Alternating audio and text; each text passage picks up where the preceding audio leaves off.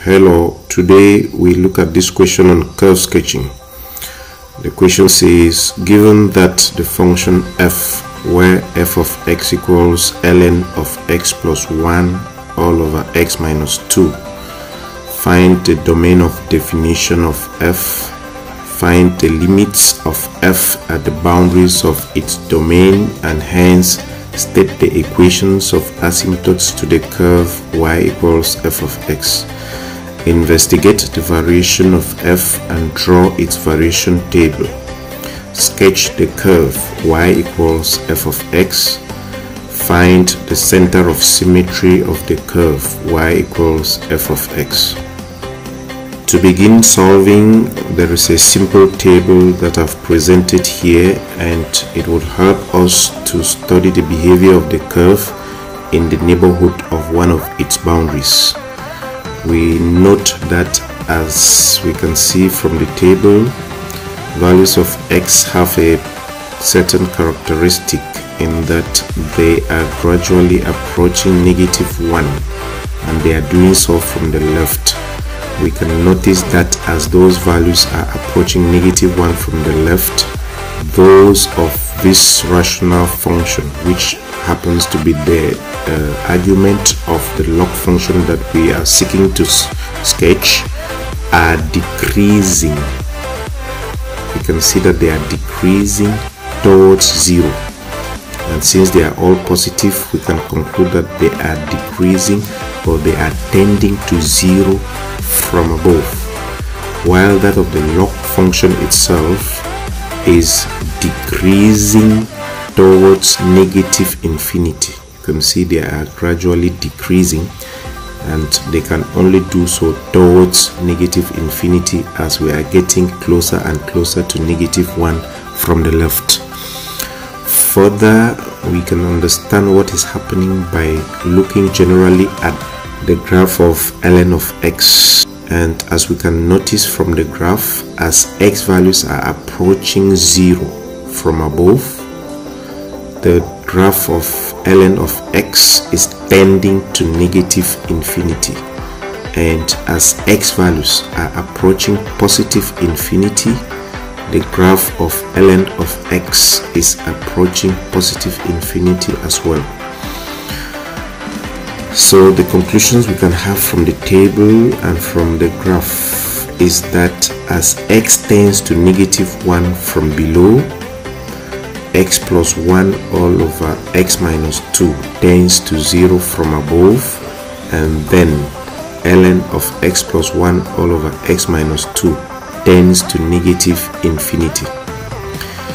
We can do the same study, this time at the neighborhood of 2 from above, and we'll discover that as x values are approaching 2 from above, those of x plus 1 all over x minus 2 would be approaching +infinity, while those of ln of x plus 1 all over x minus 2 would be approaching +infinity as well, as we have already seen from the graph. These studies are important for us as we are going to be taking limits at the boundaries of the domain of the function we are seeking to sketch. Now we go to the sketch proper. The first part was asking us to find the domain of definition of f of x. And we should note then that for a log function to be defined, the argument of that log function needs to be strictly positive. And so we can write that x plus 1 all over x minus 2 would be strictly positive. That means greater than 0 for that function to be defined. And with this, we see that the set of values that will satisfy that condition would be x less than -1 or x greater than 2. A graph is needed for us to understand better how those intervals come about. The critical values are -1 and 2. We can notice that those critical values divide the real number line into 3 regions: the region between -1 and 2, the region beyond 2 to the right, and the region beyond -1 to the left. we can notice that between -1 and 2, if you take a value of x in that region and substitute in this function, you would always have a negative value. So in this region, this function is always negative, while beyond 2 to the right, you take any value of x in that region and you substitute in this function, it will always give you a positive value. Same for the region beyond -1 to the left. If you take any value of x in that region and substitute in this function, it will give you a positive value. So it means this function is always positive in the region beyond -1 to the left and in the region beyond 2 to the right. So we can then conclude that for the log function to be defined, it has to take only x values less than -1 or x values greater than 2.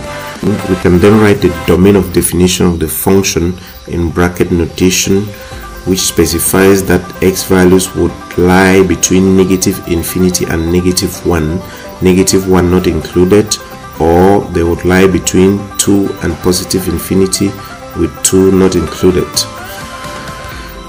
In the second part of the question, we are asked to find the limits of the function at the boundaries of its domain, and it should be noted that the boundaries of the domain, as already indicated, are -infinity, -1, 2 and +infinity. If we start with the limit in the neighborhood of -infinity, we would have that limit of the function is the same as ln of the limit of the argument. Writing the argument in the form in which we can easily study the behavior of the function in the neighborhood of -infinity, we can put it in this form, which is simply obtained by dividing every term in the function, both at the numerator and at the denominator, by x, which is the highest degree of x in that function.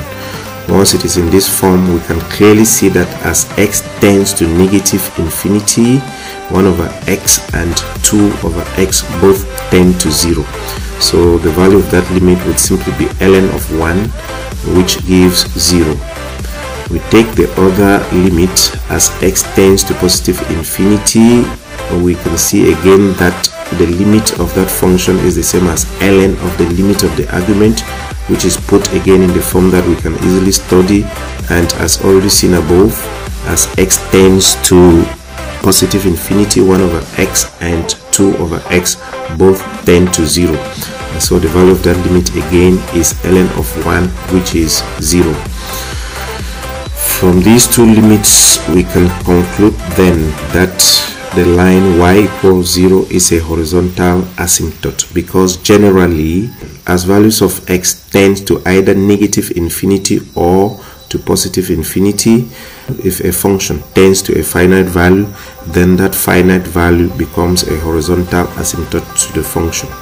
The two limits happen to be the same value, and so there is only one horizontal asymptote, which is y equals 0. We note that the other boundary of the domain was -1. As our investigation showed, we can only study the behavior of the function to the left of -1, since to the right the function doesn't exist.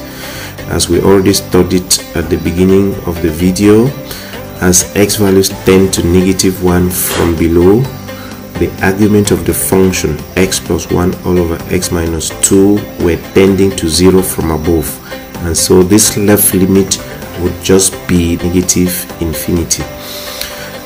Now the other boundary of the domain was 2, and again, since the function doesn't exist to the left of 2, we just have a one-sided limit, the limit as x tends to 2 from above.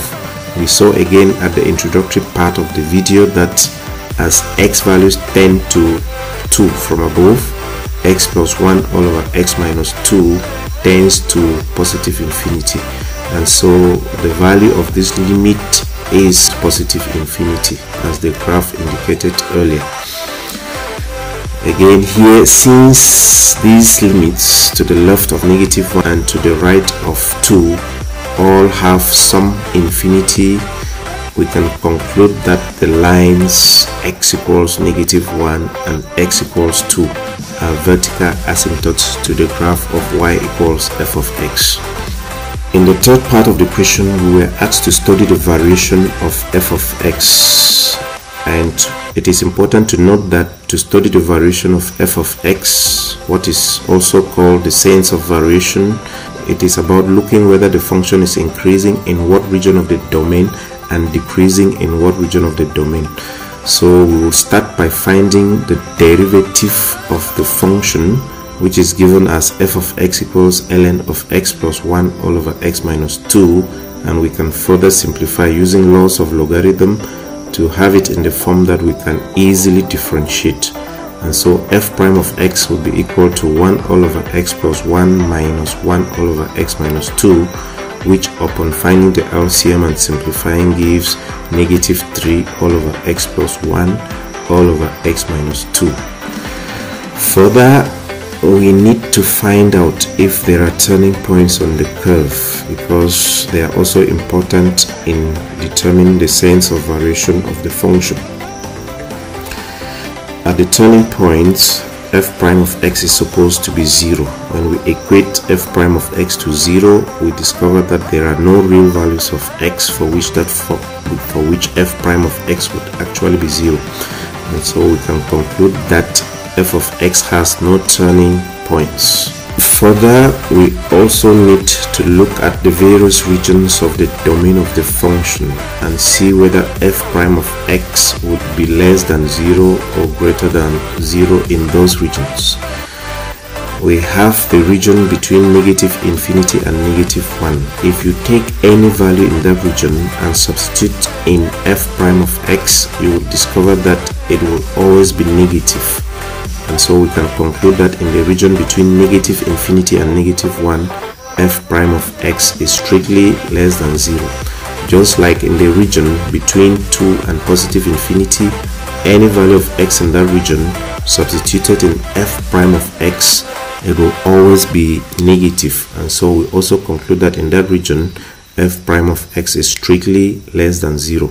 Since f prime of x is strictly less than 0 in the two regions that make its domain, we can make a conclusion that f of x is always decreasing on its domain.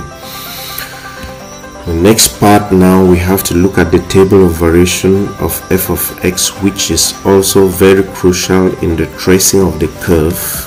The table is presented here, and the characteristics of the table are that it always has 3 rows. In the first row, we have values of x at the boundaries of the domain, which range from negative infinity through negative 1, 2, and then to positive infinity. In the second row, we have f prime of x, and we would be interested in the sign that f prime of x takes in those regions. And as already seen above, f prime of x is negative in the region between negative infinity and negative 1, and also negative in the region between 2 and positive infinity. In the last row, we need to now see clearly the monotonicity or the sense of variation of the function as such. It generally has arrows indicating whether the graph or the function will be decreasing from what neighborhood or from what value to what other value or neighborhood, or increasing. But in this case, we had only the case where it is decreasing. Then we saw from the investigation that as x tends to negative infinity, f of x was tending to 0, and as x tends to negative 1 from the left, f of x was tending to negative infinity. We also saw that as x tends to 2 from above, f of x was tending to positive infinity, and as x tends to positive infinity, x was tending to 0. So we can conclude then that in this region between negative infinity and negative 1, the function decreases from the neighborhood of 0, which is a horizontal asymptote, to negative infinity to the left of negative 1, which is a vertical asymptote, while in the region between 2 and positive infinity, the function decreases from positive infinity to the neighborhood of 0, which is a horizontal asymptote. And so this is the table of variation, which, as I said, is very crucial in the tracing of the curve, especially this last row. Now we move to the sketch of the curve, which is presented in the diagram here. As we investigated and saw, the line y equals 0, which is the x-axis, was a horizontal asymptote. We had a vertical asymptote at x equals -1 and another one at x equals 2. They are presented here in dotted lines. Then for the sketch of the curve, the table of variation tells us that in the region between -infinity and -1, the graph decreases from the neighborhood of 0 and is moving towards -infinity to the left of -1, which is a vertical asymptote. And then in the region between 2 and +infinity, the graph decreases from +infinity to the neighborhood of 0, which is a horizontal asymptote. So this is the graph in its entirety. We move to the last part of the question, which is asking for the center of symmetry, which is also the point of symmetry on the curve. It is actually located at the point of intersection of its asymptotes. Now there are two vertical asymptotes, so the point of symmetry should lie midway between them and should then intersect with the horizontal asymptote, which is y equals 0. So to get the point of symmetry, we have to start by looking at the x coordinate. As I already said, since there are two vertical asymptotes, the point would lie midway between them and intersect with the horizontal asymptote. So to get that midpoint of the two values of x at the vertical asymptotes, which are -1 and 2, the mid value would simply be the average of the two values, which we add and divide by 2. It gives half, while the y coordinate is simply the horizontal asymptote, which occurred at y equals 0. And so the point of symmetry on that curve would be half 0. Thanks for watching and see you in the next video.